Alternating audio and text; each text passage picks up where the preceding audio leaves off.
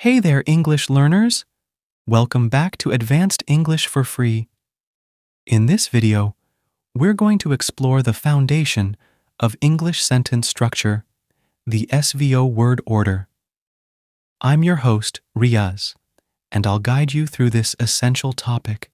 By the end of this video, you'll be able to construct simple sentences like a pro. So what is SVO? Simply put, SVO stands for subject, verb, object. It's the order in which we structure our sentences in English. The subject comes first, followed by the verb, and then the object. Let's look at an example. I eat an apple. Here, I is the subject, eat is the verb, and an apple is the object. Let's break down each component of the SVO structure. The subject is the doer of the action. It's the person, place, thing, or idea that performs the action described by the verb. In our example, I is the subject. The verb is the action itself. It's what the subject does or what happens to the subject. In our example, eat is the verb. The object is the receiver of the action.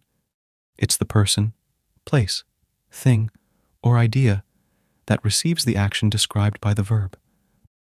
In our example, an apple is the object. Let's look at some more examples of sentences that follow the SVO word order. She writes a book. Here, she is the subject, writes is the verb, and a book is the object. They play soccer. Here, they is the subject, play is the verb, and soccer is the object. Now, it's your turn.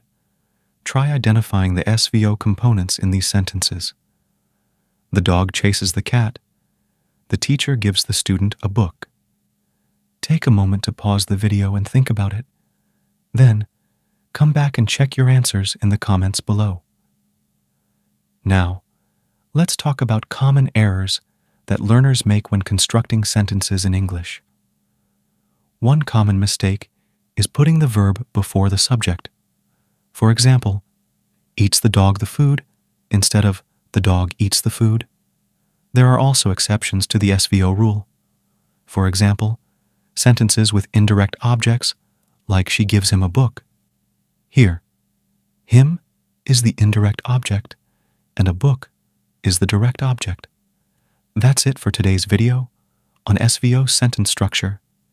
I hope you now feel more confident in constructing simple sentences in English. Remember, practice makes perfect, so try building your own sentences using the SVO word order. In our next video, we'll explore more advanced sentence structures, like compound and complex sentences. Don't miss it. Thanks for watching, and don't forget to subscribe for more English grammar videos. Hit the like button if you found this video helpful, and share this video with a friend who needs help with English grammar. See you in the next video.